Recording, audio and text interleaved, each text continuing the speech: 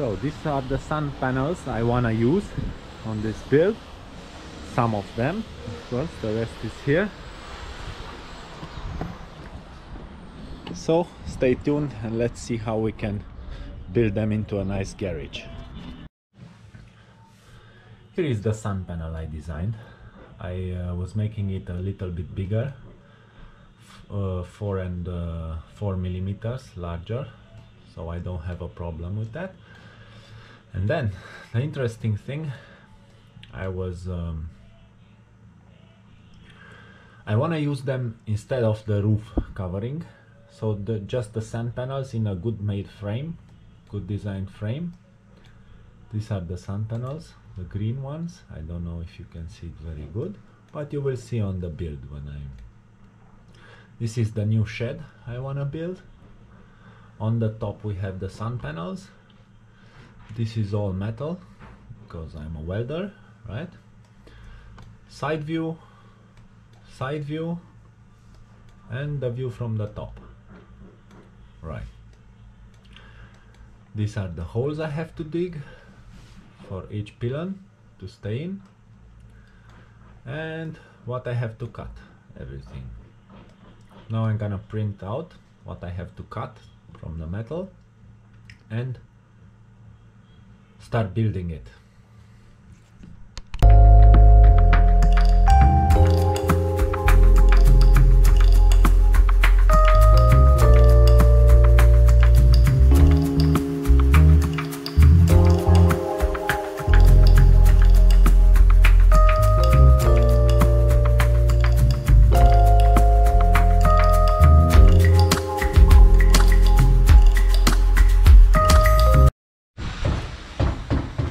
Drill these 6 holes.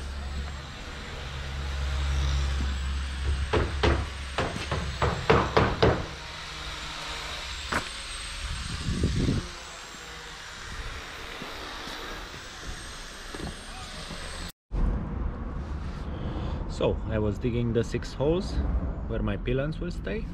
Now I have to cut all the metal pieces. My printer was not working, so I had to manually draw them all, and then I will start the assembly.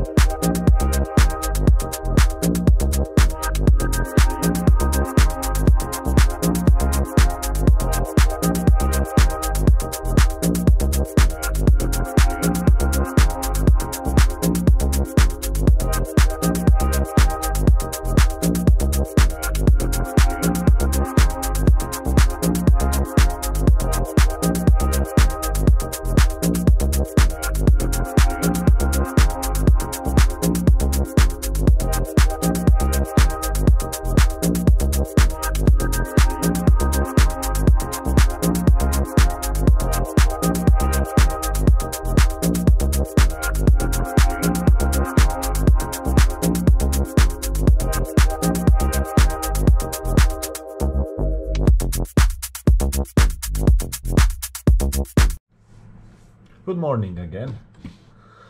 So yesterday I was building these frames, right, and put them into the right position. I was without battery at the third one, so I didn't catch that. And today I start putting this steel parts here and the other ones that will keep the solar panels in place that we can see outside there. Right, so now I have to make a good coffee and then take the panels down and start welding the rest of the iron and make the foundation of everything. This is where I got yesterday.